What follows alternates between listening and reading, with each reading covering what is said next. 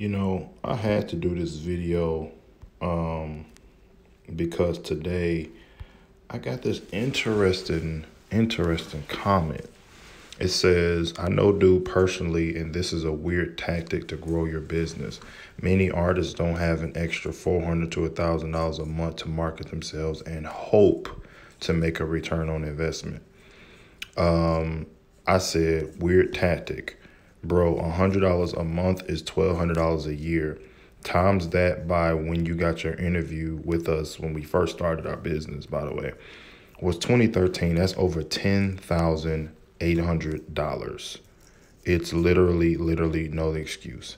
By the way, when you got the interview, that was when I started my business with $100,000 in student loan debt, paying $1,200 a month in student loans. If you don't hustle, it won't happen, period. Now, for this guy to come on here and say artists don't have an extra $400 to $1,000 a month, that's a fucking lie. Yes, they do. They spend it on McDonald's, PlayStation 5, PlayStation 4, PlayStation 3, right?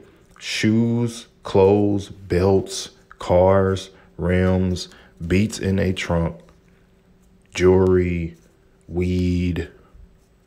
Come on, bro. Stop it. Fast food. I know people that are spending at least $100 a week on fast food. So when people like him say you don't have an extra $400 to $1,000 a month to market yourself and hope to make a return on investment, what the hell is $100 a week gonna give you as a return on investment on fast food? What is a PlayStation 5 going to give you as a return on your investment? That it's a simple question. So anytime an artist has an excuse on return on investment, and I go on their page and I see them splurging on bullshit, but then they come back and talk about my prices and be mad that I made a video that says it's your fault if you don't make it. If your views and your streams are low, it's your fault for not investing in marketing, because it fucking is.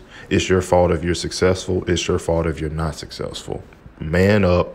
Stop being soft. Stop making excuses and get to fucking work. Get to work.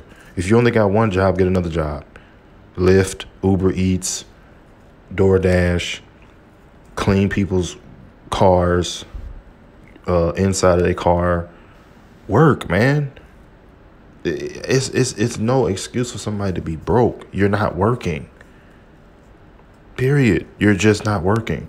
Don't have a car? Okay, hey, can I borrow your car to do Lyft? I'll give you 20% of what I make in Lyft. You can't ask somebody to lift a car after you get off work from maybe 7 to 10 o'clock for 3 hours, because you can set your hours for Lyft.